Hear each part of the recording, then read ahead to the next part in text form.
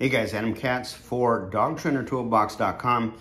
Wanted to just kind of discuss something, just to explore some ideas around a certain marketing related subject and how it might relate to your dog training business, or if you haven't opened up a dog training business yet, a future dog training business that you might be starting, or if you already have a dog training business but you're looking at going into another area.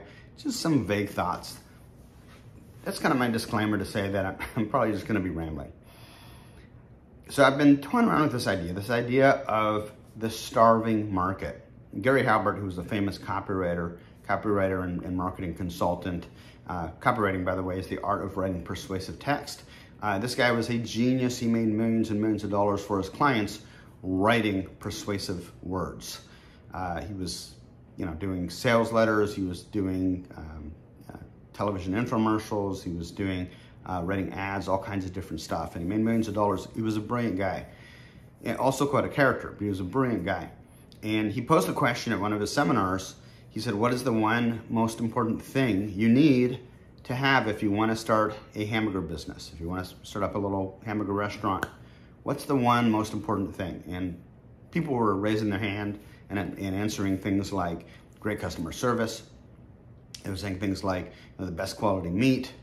They're saying things like, the most expansive menu that includes things for both, vegetarians and the opposite, and all these different answers. And finally, when everybody had kind of exhausted the subject, he replied that the most important thing you need is a starving market. If you have a starving market, you don't need to have the best quality meat. You don't need to have the best quality customer service even. You don't need any of that. If you have a starving market, they will spend pretty much any amount of money to buy your hamburger. Imagine, people show up in a raft. They haven't eaten in 2 or 3 days. And by some stroke of fate, they happen to have money and they show up on the beach where you've set up your hamburger shack. Do you need to have the greatest hamburger in the world to sell hamburgers to those people? You don't. So with that in mind, let's think about how we can apply that to your dog training business. So there's really kind of a number of different ways you can look at this. You can say, okay, I'm going to identify a market where there aren't any other dog trainers, and I'm going to go and service that market.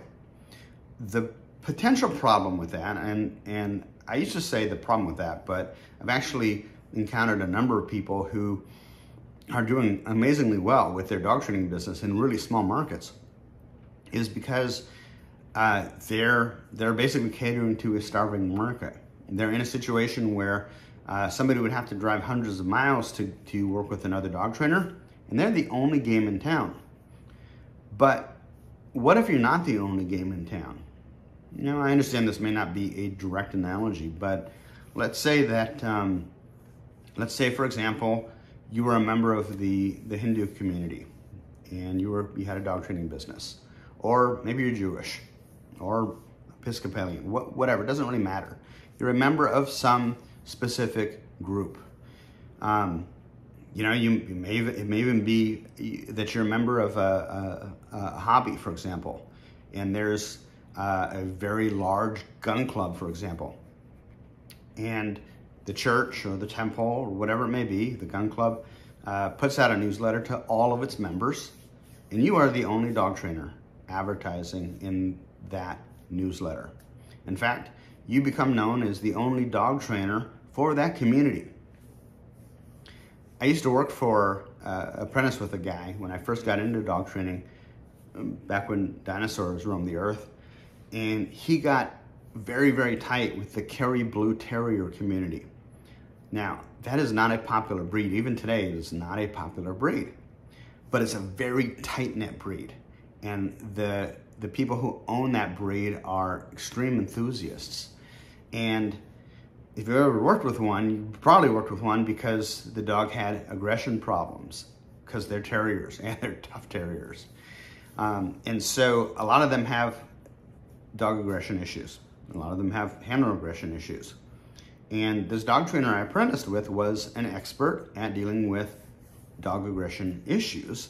And after having success with 2 or 3 different Kerry Blue Terriers, suddenly he became known as the guy that could work miracles with Kerry Blue Terriers. And if you were an enthusiast, an aficionado of the Kerry Blue Terrier, and you had a dog that had some behavior problems, or you just had a dog that you wanted to do obedience training with, you wanted to work with this gentleman.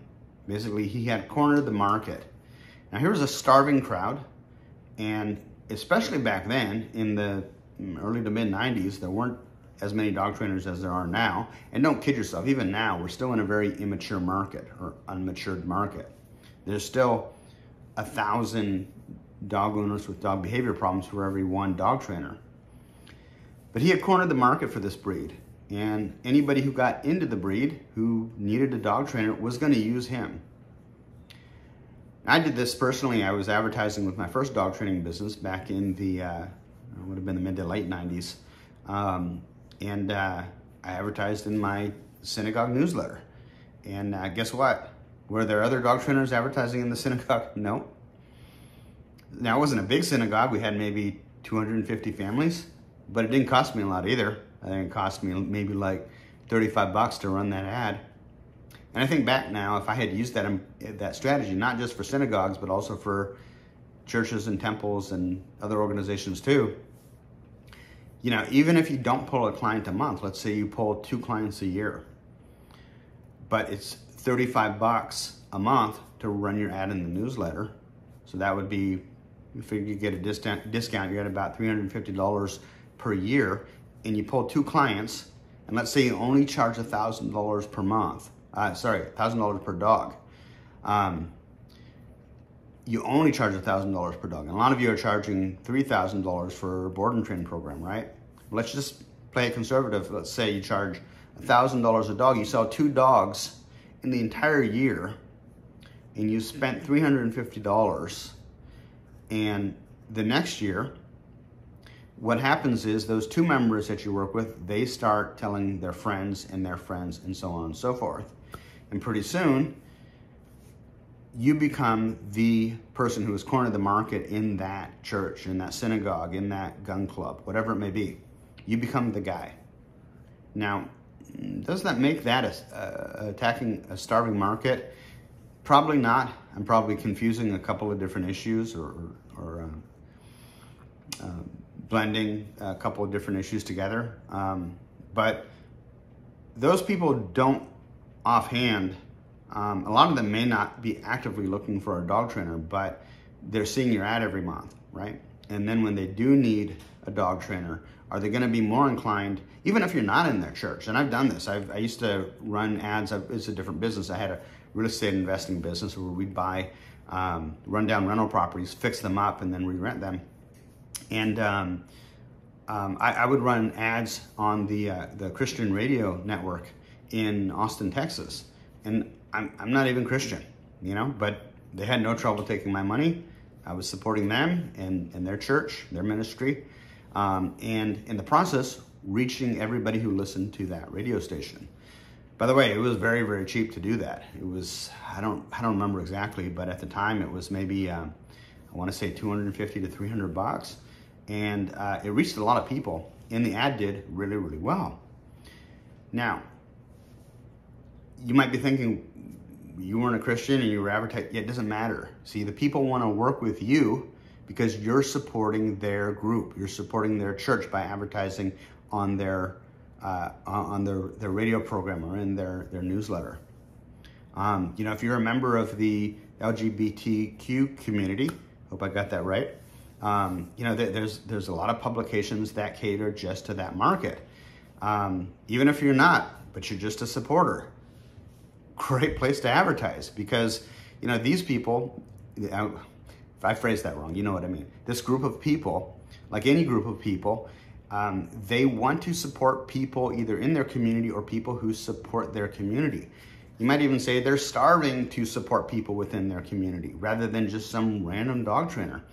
So take those 2 ideas and play with them as you will. Identifying a starving market by first testing to see and identify whether or not the area that you're selecting or the group that you're selecting is a starving market or not. And then setting yourself up to corner that market. Really, really powerful concepts here. And if you use those, you're gonna set yourself apart from all of the other dog trainers in your market. Another word for this is target marketing. Anyways, listen, hey, I'm Adam Katz for DogTrainerToolbox.com. Check us out, specifically our Done For You dog training business website. It's proven and tested to convert cold traffic into hot leads. And we've done this now in several different markets. It works really, really well. Instead of fumbling around and trying to build your own website and ending up with something that looks like a 9-year-old did it because you're a great dog trainer, but you're a terrible web designer and you don't know anything about writing copy, just let us do it for you. It's a proven out-of-the-box experience. It's a proven out-of-the-box website that you can have us completely set up for you and be up and running in less than 14 days and getting all the traffic that you're already getting, converting it. The basic premise being that if you can go from 1 in 10 people who land on your website and pick up the phone and call you to 1 in 5, you've just doubled your revenue without having to spend any more money. Check it out at DogTrainerToolbox.com. Take care, guys.